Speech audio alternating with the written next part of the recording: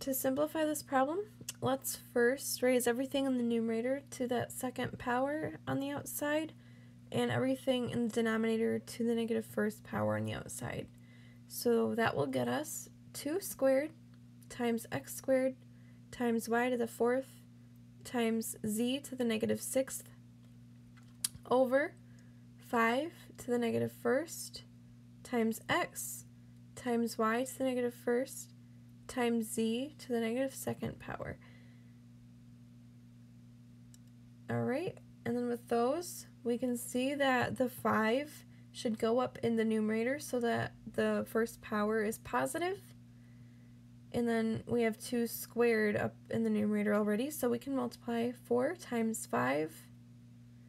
And then let's combine the terms with the like bases.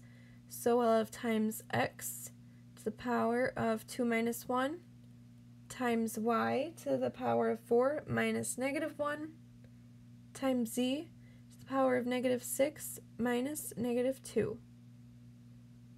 Alright, once we add those exponents and multiply, we will get 20 times x times y to the fifth times z to the negative fourth. And then all we have left to do is throw that z in the denominator to make that exponent positive. And that gives us 20 times x times y to the fifth power over z to the fourth power. And that's our final solution.